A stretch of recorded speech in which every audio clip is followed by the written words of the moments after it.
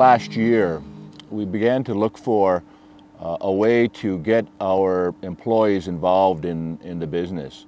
And in that review, we decided that we were going to use the breakthrough process, which is supplied by Robert Schaffer and Associates, to use that as a platform to engage employees at all levels of our business. In that process, teams are given skills to build capacity in a process to let them challenge how we are doing business, and let them also then present a business case for making change.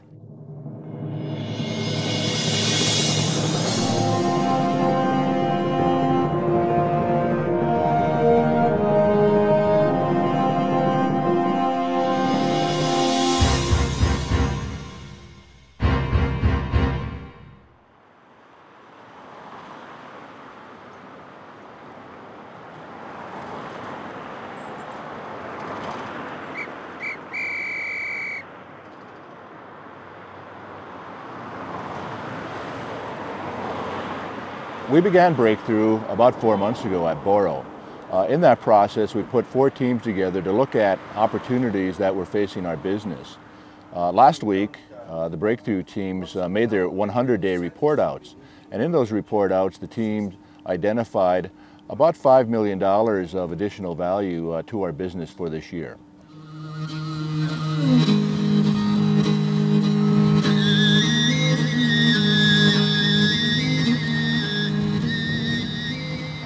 The people from our team came from procurement, mine maintenance, mine operations, mine training, and mill.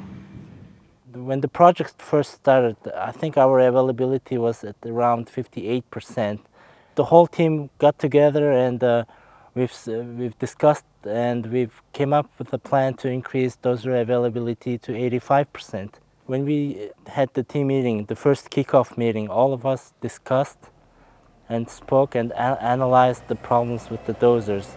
Now, the number one issue that came up was the operator not following procedures. What that meant was that our people, especially the maintenance people, were complaining that the operators were using third gear while pushing dirt. So in order to fix this, we came up with a solution, and the solution was to lock the third gear. Now, the second problem was when the dozers were down, they had to wait for parts to arrive, and that took a long time, which had a huge impact on the dozer availability. So what we did was we've created a list of fast-moving parts, and we've ordered those parts and stacked it at the warehouse. We've worked with the maintenance department and we've updated the PM sheets. What this means is that when a dozer runs for a number of hours or for a number of periods, it has to come to the workshop and has to be maintained. The second thing we did was we have a new lowboy on site that's arrived to carry the dozers from point A to point B, because sometimes when the dozers have to travel long distances, due to vibrations, it tends to damage itself. And also we've ordered new radios for better communications between the operator and the foreman. Within 2 months' time, we were able to get to 86%, which was a huge increase in dozer availability.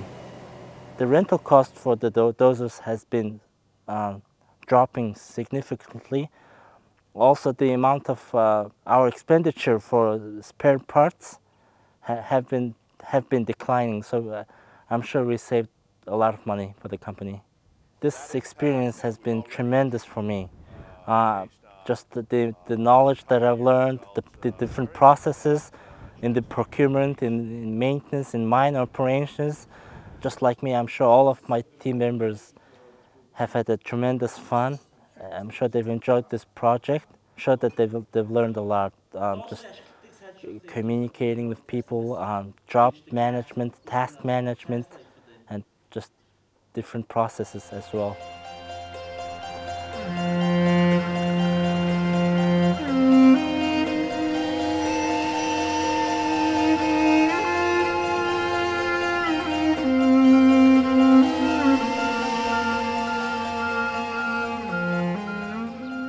Our objective of our team was to reduce vehicle accident incident by 90% within 100 days. Having analyzed accident incidents for last year, we found that almost over 60% of them is caused by unsafe driving or lack of experience or carelessness. These three criteria was highest three. So we focused our attention to deal with these situations and started training, improving our competency, our skills of our drivers. First we set up a training area, improved competency of drivers. We paid a lot of attention of Boroo site traffic rules, replaced old traffic signs, distributed Mongolian traffic rule books. There were some difficulties concerned mostly roster schedule of our team members. But gradually all team members get together and we managed to achieve our goal. During this 100 days, we managed to reduce accident incidents by 57%, which is our main goal. Before we started a workout of breakthrough, the company used to spend $300,000 just on repairing after accident incident consequences. After we reduced by 57% of the accident incidents, we saved those money.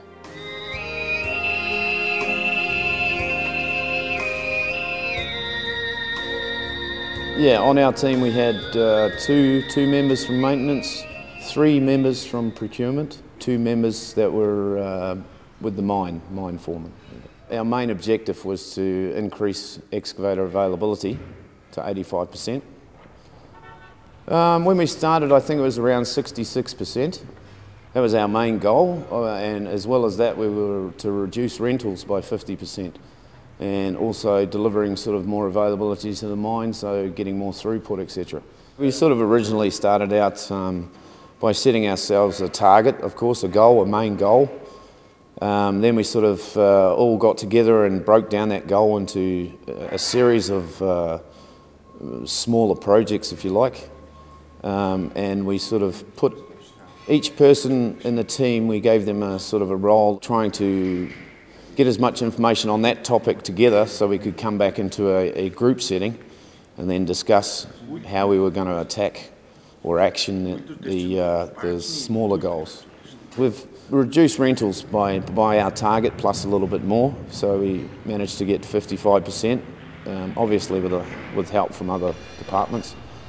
So, you know, you're talking hundreds of thousands of dollars saved in rental equipment. And if it's sustained, you're basically moving into the millions. The main objective that I personally got from it was a lot more communication within departments. And I think obviously the cost savings for the company. Some of the guys, when they begun the process, were very, very timid, very shy. So I think there was a lot of self-confidence. That increased a lot in our team, especially in a couple of members. You find out people that you thought were very quiet, didn't have much input, are now actually standing up and being heard. So the potential there is great.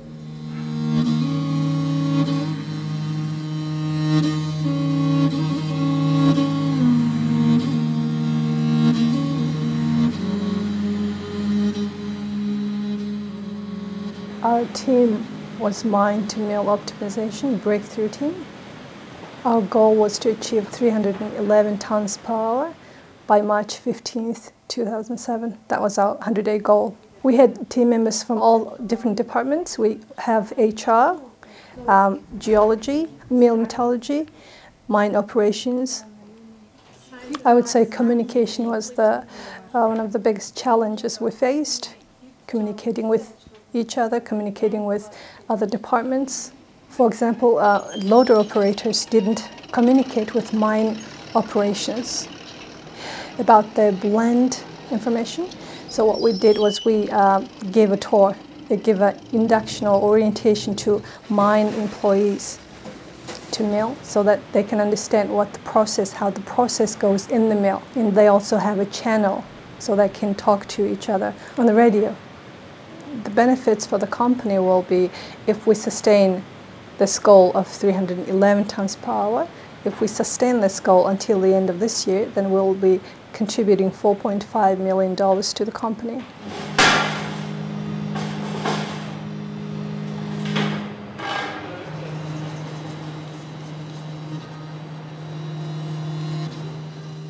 It's a big contribution to company, but most importantly, people learn a lot. They are confident, they're comfortable, and they will sustain the results. Everything they learn, they will carry it even after Boroo.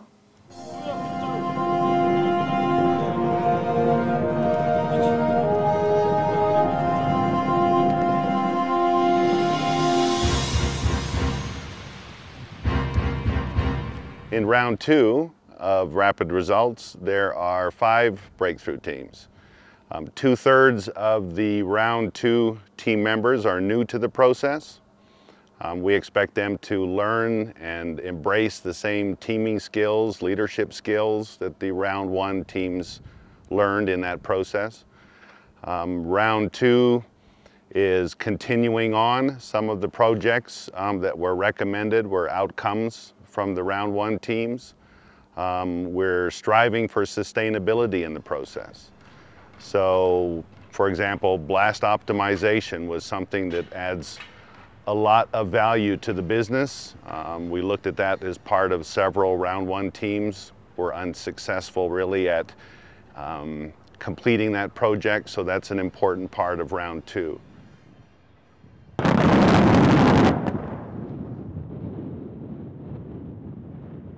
Contractor safety and management. That's an important part of round 2 because we're mobilizing hundreds of contractors onto this mine site. So we have to manage them properly to ensure that they operate to the same safe production standards that Boroo Gold operate to. The biggest outcome of round 2, as in round 1, we believe is going to be leadership and development skills, team development skills, personal development skills. And these are all sustainable skills that our company can take into the future with us and for the future of Mongolia, in fact. The teams have been performing for the last 100 days, and it has been very gratifying to see how these teams have developed, both as teams, but also how the team members have developed on an individual basis, exhibiting leadership in taking on challenges and trying to improve the business. In fact, they will significantly impact how Boroo performs this year, and we're looking forward to continuing this process as we go forward.